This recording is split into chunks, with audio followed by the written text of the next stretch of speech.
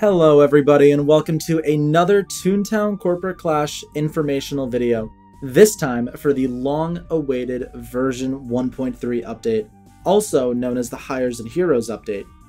And man, I have been waiting a long time to say that. My name is Tedster and I'm the creative lead for Toontown Corporate Clash. I'm joined today to discuss the action-packed 1.3 update with Maven, one of our game design leads, Maine, one of our technical lead assistants, and Lemmy, one of our game design lead assistants. Before getting started today, we'd like to give you an update on development.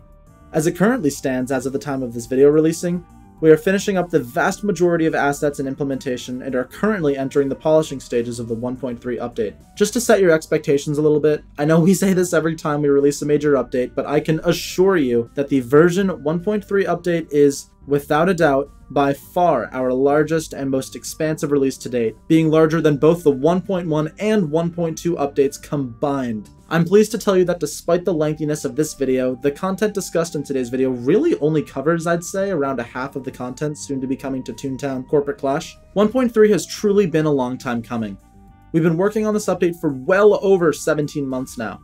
Initially, this update was intended to be of a smaller caliber with a target date of, last July. Yup, you heard that right. A full year ago was the initial target date.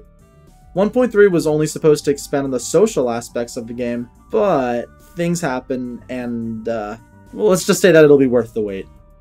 Today, we'll primarily be focusing on the social aspects of the update, with a ton of gameplay being shown throughout the duration of this video. We have a lot to cover today, so be sure to grab a snack and make yourself comfortable. I'll be back later in the video to discuss some more exciting stuff with you all, but in the meantime, I'm going to kick it over to Lemmy, who's going to get things started. When you load version 1.3, you'll be greeted with a brand new game menu across the top of your screen. At the far left of the screen is the new chat panel. When opening the chat panel, it expands into a new and modernized chat log, now capable of /command support. This chat log features several tabs for filtering chat. A main tab, which displays all chat history from the current session, a Whispers tab, which displays all incoming whispers, an Alerts tab, which displays alerts such as invasions and daily boosts, an NPC tab, which displays only NPC dialogue for easy reading, and a fifth tab, which we'll get to later. And for moments where you don't have time to type, speed chat is readily available in both the minimized and full format. In addition to the chat log and speed chat, the chat panel also features a dedicated Unite dropdown for quick access and separation from speed chat. You'll never have to worry about accidentally uniting when training doodles ever again. But what's that little star button, you ask? Don't fret, you'll learn about it soon. For now, let's turn our attention over to the right side of the screen. As mentioned in some of Clash's blog posts, the 1.3 update overhauls in-game social content, one of which being the new social panel. To go alongside the new icon, the social panel has a renovated friends list and a couple of new major features such as the notification panel, which displays friend requests, group invites, and more. Please note that everything in this trailer is subject to change. It's all a work in progress. Alright folks, let's go ahead and get started with the social panel. So, Photo Group is going to go ahead and crack open the new social button sitting on the top right of the screen. And the first thing that you're going to notice is that, well, the window that opens up is probably a lot larger than you were expecting. The social panel incorporates a lot of new major social infrastructure inside of it. So do note that all the new UI introduced into this update, such as the chat log, the notification deck, and the social panel can independently have their sizes adjusted in the sticker book to your liking. Now, what you're looking at here is the new friends list in the first of 3 categories of the social panel. The functionality is similar to the current friend list, but with several major quality of life improvements. Such as, hey, now you finally have a proper scroll bar to quickly navigate through your entire friends list. The subtitle here also tells you how many friends you have, how many friends are online, and how many tunes are nearby. And, in addition, the Add Friend button now incorporates the notification deck as seen here. The biggest quality of life improvement by far, though, is the addition of a brand new configure mode. Once you press the gear button here, you can make massive edits or other quick configurations to specific friends. When you're in configure mode, you can click on friends in order to select them. Select as many as you like, and then you can right-click or press the highlighted configure selected button to open an action drop-down menu. With just one tune selected, you can view their stats or send a whisper to them. If they happen to be your friend, then you also have the option to make them a favorite friend. Favorite friends will appear at the very top of your friends list, above everybody else. In addition, their name tag will turn a blue color when they're nearby. You can also use the drop-down menu to remove toons as friends, or to invite them to your group if you are in one. Configure mode is great for easily making fast adjustments to your friends list that you couldn't really make before. You might choose to select several friends, and then open the context menu to remove all of them at once if you so desire. The future's now. We hope that this overhaul of the friends list will make it easier to navigate and manipulate overall. Now, we'll go on and move to the next section in just a moment. I'm sure you're all wondering what these tabs at the bottom are for anyways. See, when I first started playing Corporate Clash back in 2018, I was a bit upset by the lack of solution for being able to easily find people to run buildings, facilities, and bosses with. The best solution that we had at the time was a little channel in the game's Discord server, which I'm sure a handful of you might remember. But finally, 4 years later, I'm proud to finally present a new in-game solution. In the version 1.3 update, Corporate Clash will finally have an in-game group tracker, no holds barred. You can consider them to be something like boarding groups in a whole new way, though they have been now removed entirely and integrated with this new system. However, groups are vastly improved compared to boarding groups. First, groups are game-wide. You can join any group on the group tracker as long as you're in a safe area.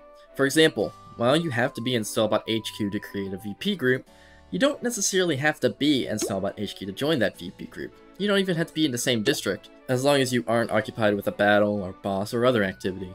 Second, you can chat directly with other members of a group using a new chat log. This will be demonstrated later. Third, the groups that are available for you to join are entirely personalized. For example, if you're on a new Toon, you're not going to be able to join any VP group unless you have completed a full disguise and also have the merits for it. We've applied manual restrictions to several different group types. For example, you're not going to be able to join or create any boss group without the relevant disguise. You also can't join any cog building groups if you haven't even visited the playground that they're in. Or we've also included some weird edge cases, like you can't join racing groups if you don't have the jelly beans to fulfill any of the race deposits.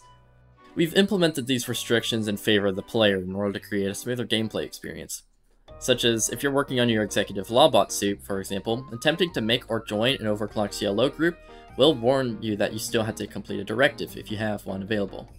And do note that being warned about a group is different from being unable to join it entirely, because in this case the game will simply warn you, hey, you may not want to join this group quite yet. By default, groups that are restricted for access are not shown on the group tracker. You can change this by opening the filter drop down here and changing to access mode. The filter also allows you to search for groups of any type in any location.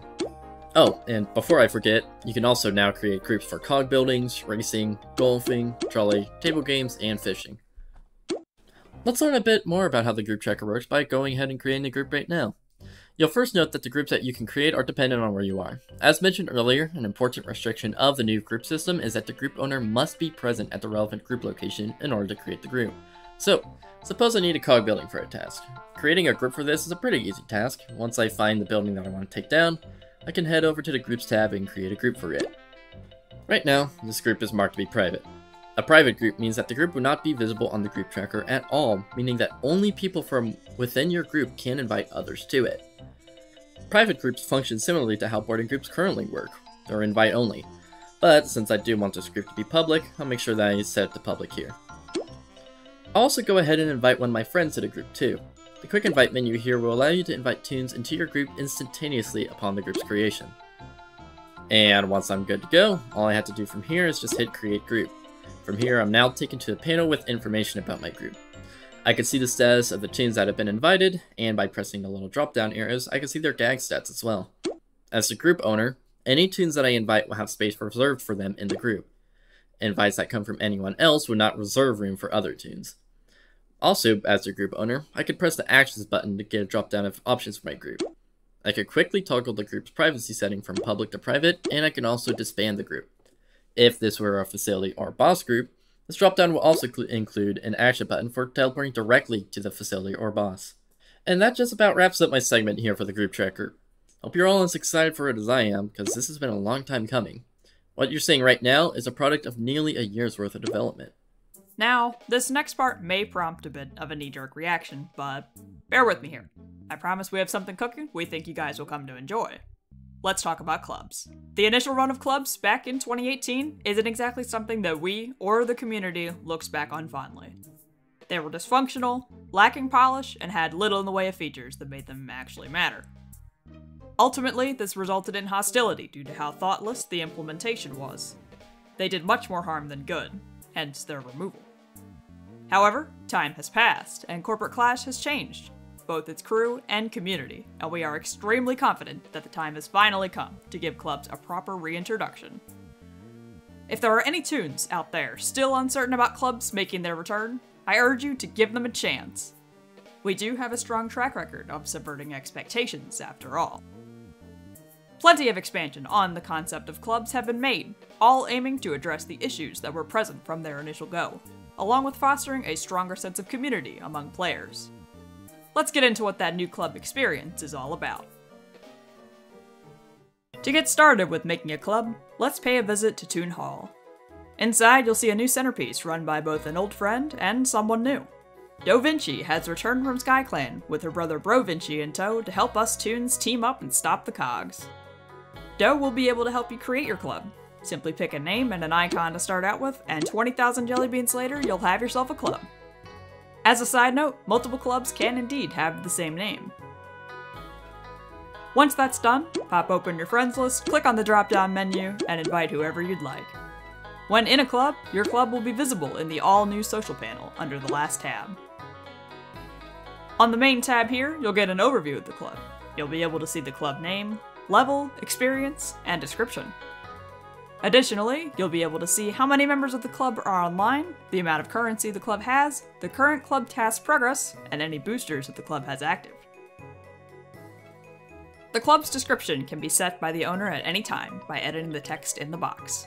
Clubs additionally feature a brand new currency, Club Coins. Club Coins are earned by doing activities around Toontown with the other members of your club. Note that Club Coins are not earned for solo activities, meaning that you will have to work together. Club Coins provide two main benefits to your club. First, the act of earning Club Coins grants your club experience to increase its level. The next will require us to switch over to Bro's side of the club station, the club shop, which we'll discuss later. Switching over to the task page, here you may select one of 3 different club tasks.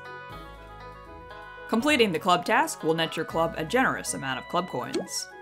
While the club task is progressed by the whole club, the club task does not require you to actively work with the other Toons in your club to contribute to its completion. These tasks are ordered by difficulty, and the objectives of the task scale with the size of the club in mind. There is a time limit, however. Wait too long and your club task will expire, and only completed club tasks earn rewards. Let's switch over to the member page. This will allow you to see a full list of all your clubmates, allowing you to view each member and their profiles. With sufficient permissions, this is also where club members can be promoted, demoted, or kicked. Switching pages once again, we'll take a look at the history page. This page tracks all recent events within the club. It's an audit log of sorts, documenting information such as invites, kicks, promotions, and demotions. The list, however, is not unlimited and only documents recent events. And on the final page, you have the club settings. This is where the club's owner can configure roles and set up permissions. The role system is customizable and can be personalized for the club to the owner's liking. This is great for both smaller groups of friends, who can set more general permissions for club members, and larger clubs with strict role hierarchies. Now that your club is set up to your liking, let's get into what else we can do with it. Once a club has been created, head on over to Bro Vinci's side of the desk for the club shop. The club shop is a major expansion to original club progression, offering countless upgrades, items, and personalization options to unlock. All you need is a nice tall stack of club coins to trade it for. But earning coins isn't the hard part, it's choosing what to buy. Not to worry, the club shop is organized to make purchases easy to find so you can get back to completing tasks. The Items and Upgrades tab is for clubs that just aren't satisfied with the 10 Toon capacity. It offers member capacity upgrades up to a maximum of 50 Toons, as well as exclusive club items. The club owner is also allowed to purchase name changes here. The Club Boosters tab allows club members to reap extra benefits in battle and more. Boosters, which give Toons temporary boosts to various stats, have been divided into multiple categories, encouraging collaboration with other clubmates as clubs decide which booster would be best. Each booster lasts 48 hours from purchase. Clubs start out with a single booster slot, but it's possible to upgrade to a maximum of 3 boosters at a time. These boosters stack with personal boosters, maximizing rewards. And they certainly look tasty, don't they? Weaker boosters are affordable to a majority of clubs, but don't offer as complex of rewards. However, as your club levels up, more advanced boosters become available, each one giving a temporary boost to a variety of activities. Only the most powerful of clubs can afford exclusive boosters such as the All-Star Booster, which boosts every activity possible. Last, but certainly not least, is the Personalization tab, for clubs eager to invest in their creative side. With over 100 unique emblems to choose from, and over 500,000 unique customization combinations for the icon, clubs are able to form a unique identity that represents the toons within it. There are even exclusive color palettes like colorful gradients and rainbows. We've been here for quite a while now, but we're not done yet. Chatbox has been giving a full revamp to more thoroughly modernize it. We've managed to survive for so many years with a weird box to use as a chat log. It's about time we get something that's practical. So let's go ahead and open it up, and well, you'll see that this thing is jam-packed with features. You can start typing at any time by pressing the chat key, just like the current chat system. However, there's several massive improvements. As you can see, the tabs at the top allow you to easily filter out specific types of messages, a long requested feature. You can also configure which sections are shown in the main tab in the sticker book. Whispers now function a little bit differently now too. Check it out. Whenever I go to whisper someone, my next message will now send directly to them. I can simply type in whatever from here and it'll forward it to them. There's also a couple of dedicated chat channels that are reserved for specific occasions. For example, once you are in a club, you can use a club chat tab here where you can chat freely with all members of your club. Your club's club announcement is posted at the very top of this chat log every day, which is useful in case you would like to keep everyone posted for an upcoming event.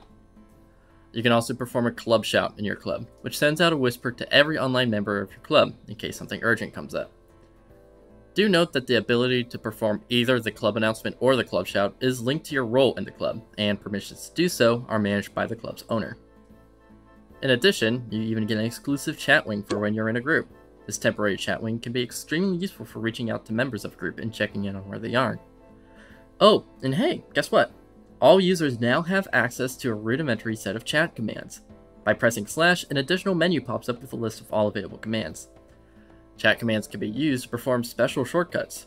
For example, when you're in a safe area, you can use the /TP command to warp to any playground that you have teleport access to without having to go through the sticker book. You can also use chat commands to swap between channels, set your sound and music volume, check your ping, and much more. Remember that little star on the new chat log and how we'd come back to that later? Well, I have good news for you. That time is now.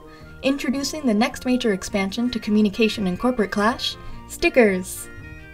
Toons are free to choose from a wide range of 16 Toony stickers that encapsulate every Toon emotion possible. Gone are the days of typing out "I'm happy" when you're in a good mood. Now you can show Toons how you feel. Express your true feelings for another Toon in-game.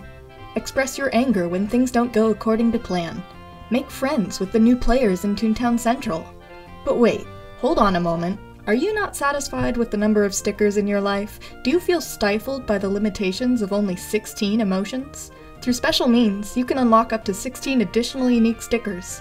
That's a whopping 32 emotions in total. So, you're probably thinking, we went over a whole lot in this video and you're telling me that there's even more content that's coming to the 1.3 update? Well, as stated earlier, this video doesn't even cover the half of it being the brand new content that's coming to Toontown Corporate Clash. To emphasize the true scale of this update, 1.3 will include a major game expansion, far beyond what 1.1 and 1.2 had to offer combined. This time around, however, we're not only going to be catering towards players in the endgame, or even one cog department for that matter. Instead, we'll be expanding on the game in ways that will affect all players, both new and old. Every single stage of the game will be affected by this update. So, if you have a new Toon, a mid-tier Toon, a high-level Toon, or even a maxed-out Toon, you're going to want to hop on to Toontown Corporate Clash and experience everything that this update has to offer. And if you haven't already gotten the memo, trust me, it's a lot. I know we've been cryptic of the content thus far outside of the social-oriented parts, so here's just a few things to keep you on the edge of your seat. The 1.3 update will include, but is definitely not limited to, Toon level cap being increased to level 85, the maximum laugh capacity being increased to 150, a brand new way to experience playgrounds, various new areas to explore and enjoy, new eyelash variants, HD cog models, and yes, Skell cogs included, reworked animations, gag rebalances, and so much more. that if I were to talk about everything to come with this update, we'd seriously be here for hours. And that's about it for everything we wanted to cover for today. Thanks everyone for coming today, especially those of you listening in. We know all you Toons out there are excited to dive right into 1.3, as it's been well over a year in the making, but hang tight. For all the announced social content in this video, we will for the first time ever be hosting a short testing server available to our Corporate Clash partners. This is to help verify that all the features are smooth and stable, ensuring a polished release. While this server will not be accessible to the public, partners will be allowed to stream gameplay on the server and share their experiences with their audiences. If you're a Corporate Clash partner out there listening in, you'll be granted access as soon as it's ready. In addition, we will be inviting a select few members from the community. We will be reaching out to these people soon, though do note we won't be considering any more invites past our initial batch. And finally, a huge thank you to all the Toons out there for supporting Corporate Clash. We'll be back to share more soon.